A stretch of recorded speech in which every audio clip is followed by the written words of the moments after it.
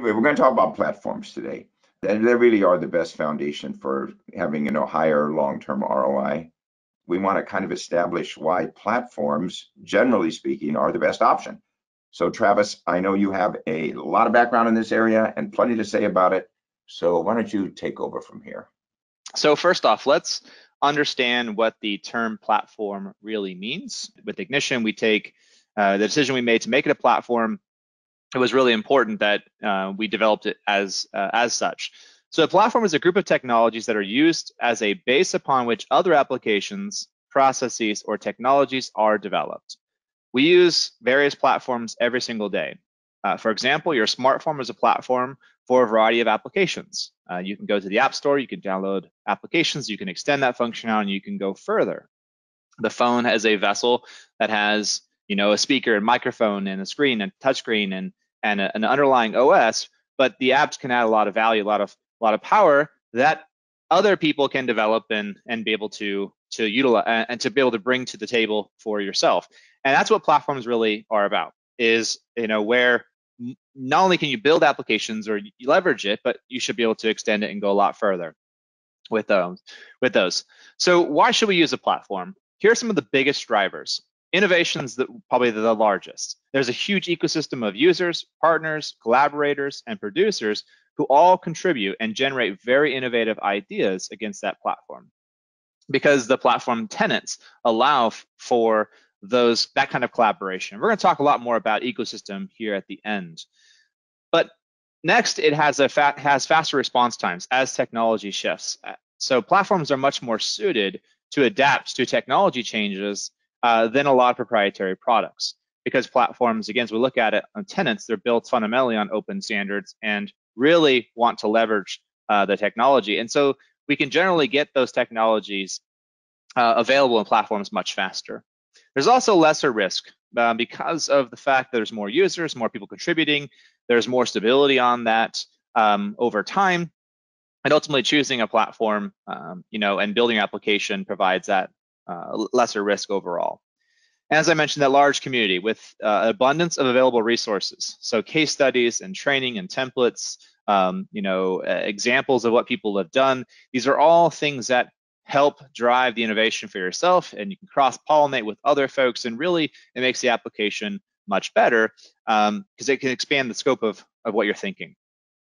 So platforms are really different than products, and I want to kind of compare and contrast products and platforms. Products are typically closed and proprietary. They really only keep the consumers in mind, so that the people that are buying and actually using it. Often they'll be simple in terms of configuration, but and they'll get you to give you the functions that you need, but ultimately they're typically not customizable. You can't extend it, you can't go further, or the understanding the inner workings of that are generally not available because of it being proprietary. When you look at platforms are centered around a core piece of technology that is generally open and standards-based. Platforms keep producers and they keep consumers in mind. So both, because you don't just use platforms, you can also contribute to them. Platforms offer more than products do, which means that you can get more ROI from them over long term. So let's talk about the core tenets of the platform. I mentioned that a couple times here, but first is open access and interfaces. So platforms have to have a lot of interfaces, a lot of known standards and open access. And that does not mean it's not insecure. We can leverage open source and various standards that have security as a really important built-in thing. So then platforms also give you connectivity in and out. So we can get data into platforms, we can get data out of platforms, very, very easily, and there's a lot of options for that. Typically, they're modular architecture, so that you can pick and choose the pieces you need, and it's easy to build onto. You can extend that. There's an SDK, you can go a lot further with those. So if there's a function you don't have that's not there, you can easily add on to that. And they provide really endless possibilities and endless solutions because they have a lot of tools and that you can leverage and that you really build around. And there's a vibrant ecosystem, and I think the ecosystem is really how the value is created around the platform, and Don's going to talk more about that at the end. But these are the building blocks any platform out there must have in order to be successful.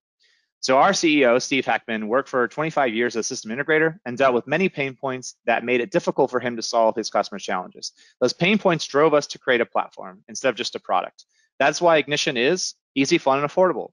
It's easy to install and upgrade. It's open and standards-based. It's cross-platform. It offers rapid design and development and deployment. It's collaborative, transparent, very important to be transparent, scalable, modular, extensible, backwards compatible, and most importantly, it sets you up. It's future-proof. I think if you can take anything away from this, is that we made Ignition this way to alleviate all those pain points and to leverage a platform so that you could use it as a foundation as you go forward, and that it will help you be future-proof. So the Ignition platform, as I said, is future-proof because it allows your organization to grow with your system. You can expand by adding new tags, projects, screens, and clients. You can connect to more systems. You can add modules, add more functionality to the system. There's tools in there to help scale, so you can add additional servers or scale at multiple locations, have a bigger enterprise solution. And with the SDK, we can extend with adding modules, and we can also integrate with other systems. And of course, as technology comes out, we can add more modules that you can bring into the mix.